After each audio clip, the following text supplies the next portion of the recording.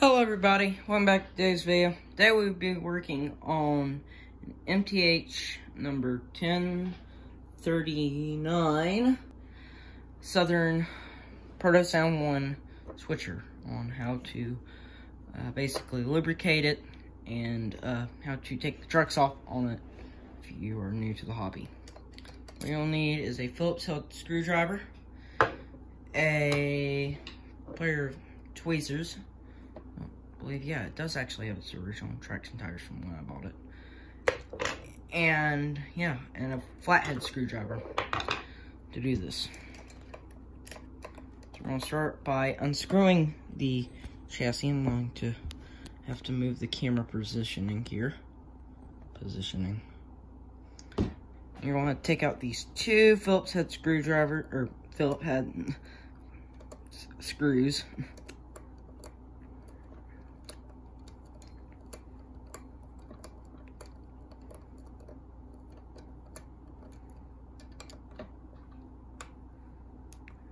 Basically take off the side panel right here. I believe that's one of ours, and this is the other one. Am I right? I got 3 Phillips head screws here.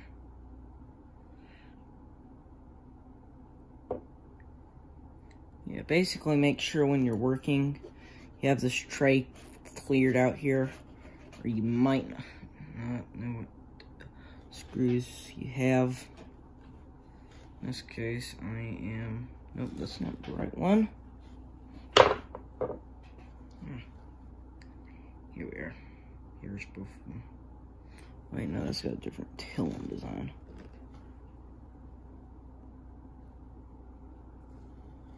Wait a minute. I think these are our 2 matching ones. Here's one of them. The camera will focus. Come on. There we go. Basically, they look like this. I'm going to put them on the other side of the moat. Here's your truck panel.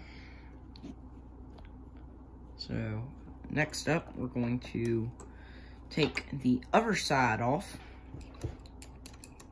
I've just got a different filter. Will this one work? Okay. I actually brought 2 Phillips. I wasn't sure if this one would work or not. I thought it might be too small. As you can see, I'm just taking it off like the other side.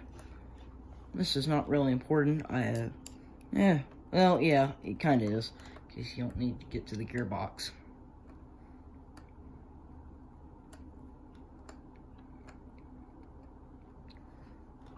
This particular engine is really good for a lot of things. It's good for shunting. It's a really loud engine overall.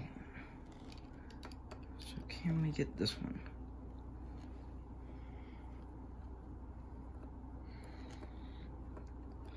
Okay, do we have it loose? There we go. So we're just going to set the other 2 screws to the side here. If I can pop them out of their mounting points. First thing I'm going to tell you what this looks like is it's going to look like an amp-plate.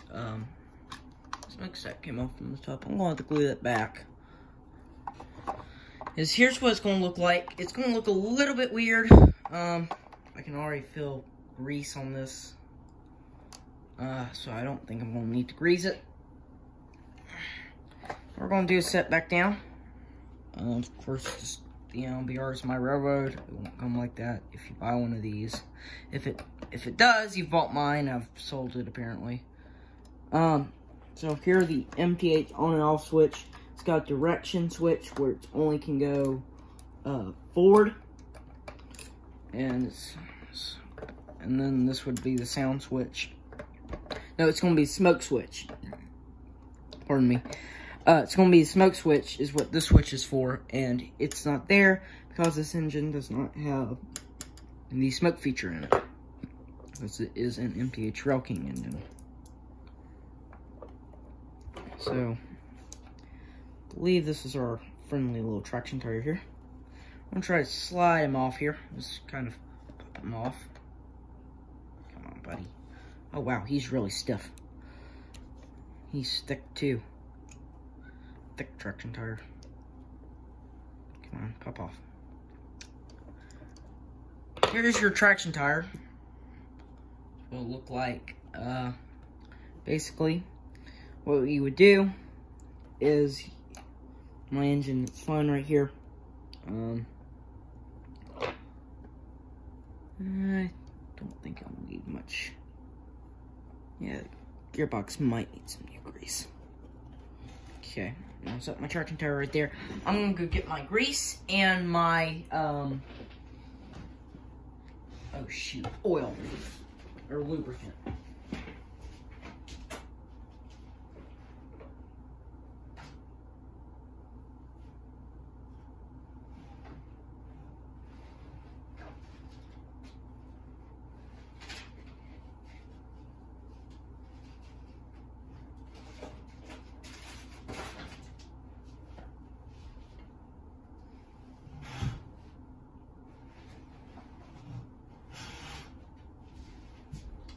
So, I have my MTH lubricant oil and my MTH grease. If you can't read that, it says grease.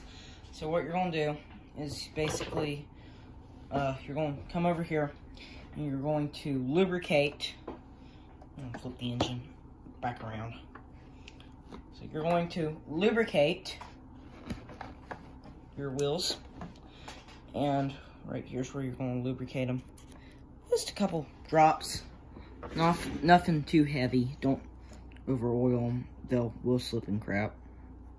Okay, and one more little drop.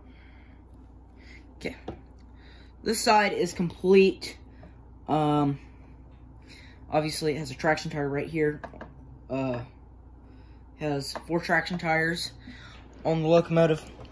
Both of them. Here's 2 of them right here, and then one of them I've took off, and we'll show you how to put that one back on in a minute.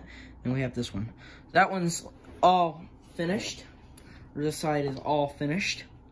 So we're going to put the little cap back on that and set it to the side. We're going to take our trucks. Doesn't matter which direction it is. Same mold, right? Yeah. Okay, we're going to take our trucks.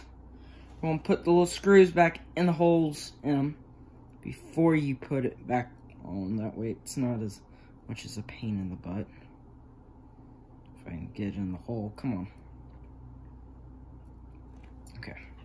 There we go. We have our truck screws. And we are going to set it down right here. Back in its position. You're going to take a screwdriver. You're not going to take a screwdriver. You're going to, you're going to take a screwdriver. You're going to fit this. Will you sit on the tail end of this thing? It's attracted to, like, one side of the screwdriver. It's one side. Okay, here we go. And, basically, I have to readjust the camera.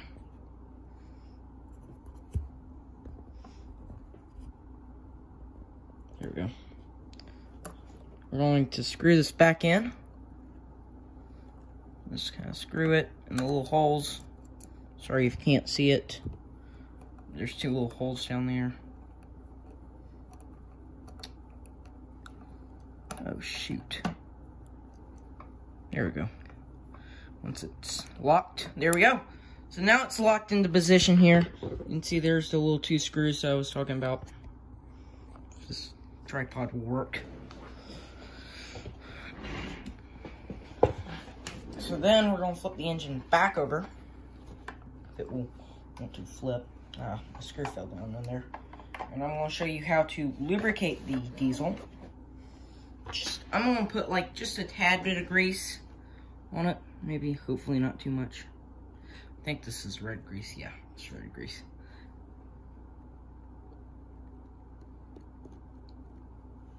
Come on.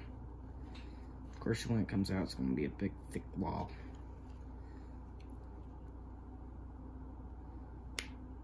Come on.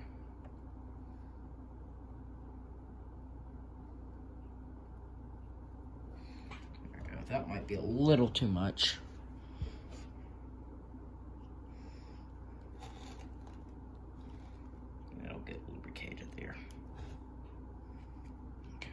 we go. Got your lubrication grease. Okay, so now comes the fun part, putting back the traction tire back on. Of course, that was sarcasm. What we're going to do is you're basically going to start from the bottom.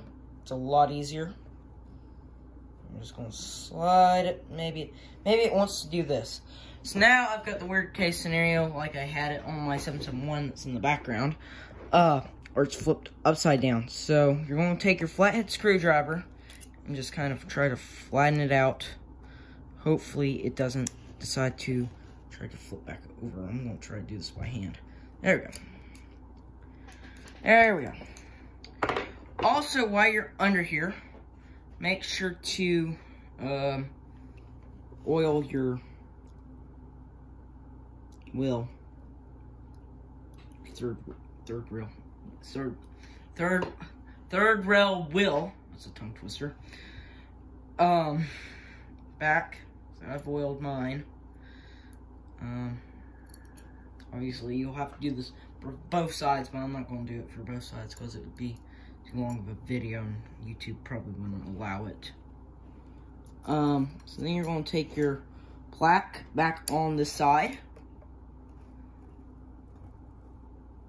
And you're just going to cover it back up. That's nice and tight. Make sure you get the other screw.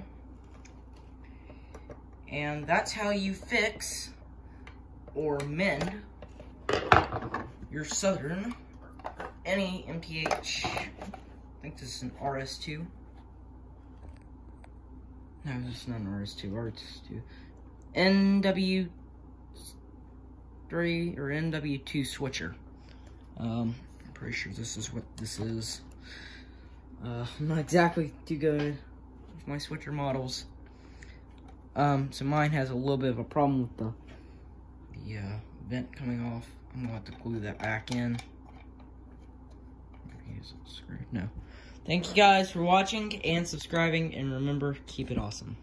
Goodbye.